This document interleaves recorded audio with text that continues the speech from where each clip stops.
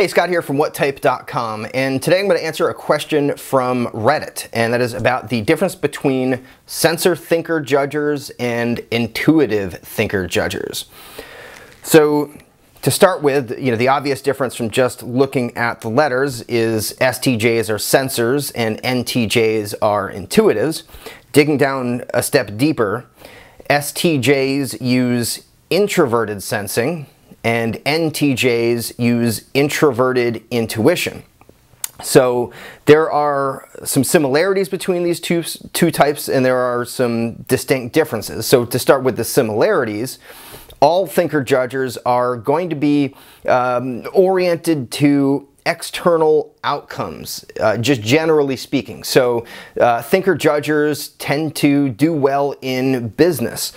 So it's basically an orientation towards a externally verifiable outcome.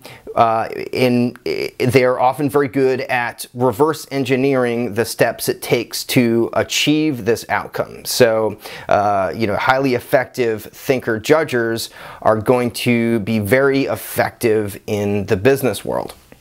So, when we're getting into the differences, so introverted sensing, that just has an influence on a person's personality where they will just tend to be more by the book. They will tend to be more traditional. And that's because the way introverted sensing works is that it catalogs sensory information and it orients to what is reliable. So kind of the frame is, chaos into order. So we've got all of this, chaotic, all these chaotic things happening in the world, and then we've got things that repeat, things that are shown to be more trustable, and that's how they primarily orient to the world.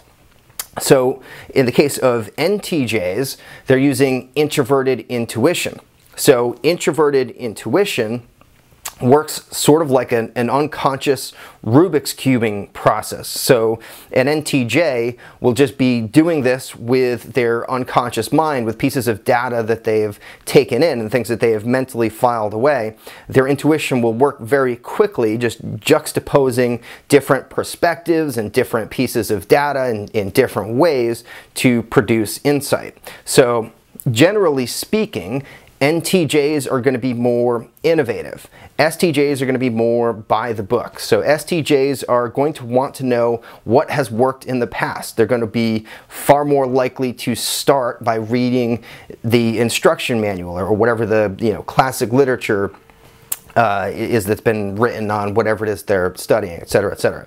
Now, it's not that NTJs won't do that. In particular, INTJs will tend to be very well studied for anything that they put their mind to, but they're going to have a bit of a different process. NTJs are going to want to wrestle with things themselves so that they have more data for their intuition to use. So, if they're just reading sequentially instructions, it's not going to give them the kind of insight that they want. The kind of insight that they want can only be earned by kind of wrestling with something and pushing something over here and seeing what comes out over here, and then just kind of getting data so that their brain can just do its thing. And then it starts to have realizations like, okay, I think this works like this, so I'll bet if I did this, this would happen. That's kind of how their brain works. Whereas, with STJs, it's, there's no,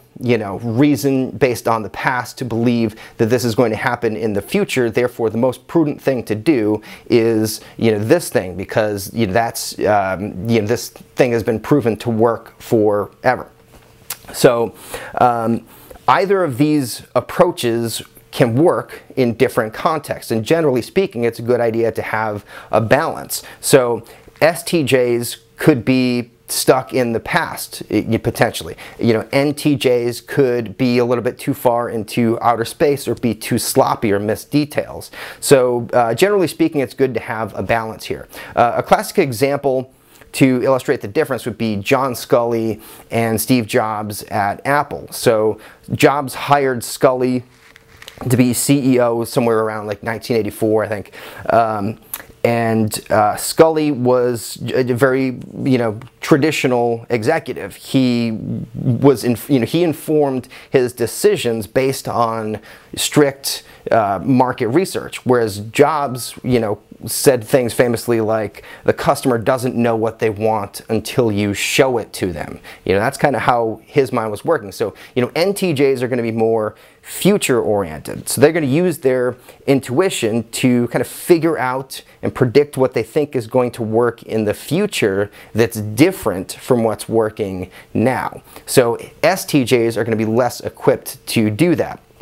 But as I mentioned, they're also more likely to fall into certain pitfalls. They're going to be less, because they're using a very unconscious process to figure out what to do that's not very in tune with the practical sensory world. They're far more likely to miss details, and they're more likely to take chances that that may not pay off. So they're going to be more kind of taking chances and swinging for the fences, but they're going to be more likely to figure out what the next big thing is. So to some degree, sensor thinker judgers are going to thrive in slower moving environments. So like Warren Buffett, for example, an ISTJ, he invests in companies like Coca-Cola that do not move quickly. He's a very slow moving, patient, prudent person, and that's the kind of environment where STJs are going to thrive.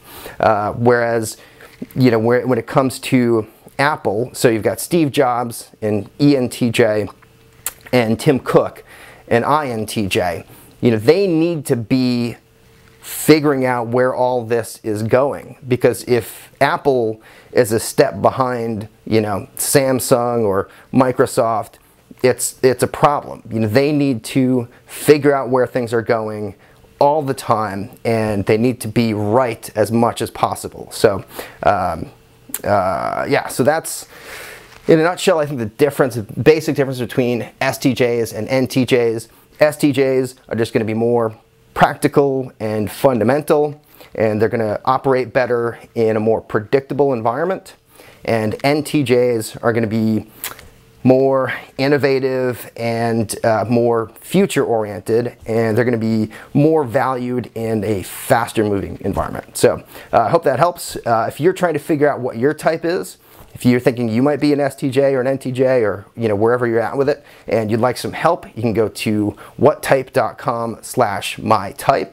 And if you're interested in learning how to become a Myers-Briggs profiler, if you're interested in learning how to tell what Myers-Briggs types people are in different environments, you can go to whattype.com/lessons. And if you like this sort of thing, these kinds of just random topics and discussions about Myers-Briggs, don't forget to like and subscribe. And if you have any questions or comments, please leave a comment below the video, and I will see you soon. Thanks.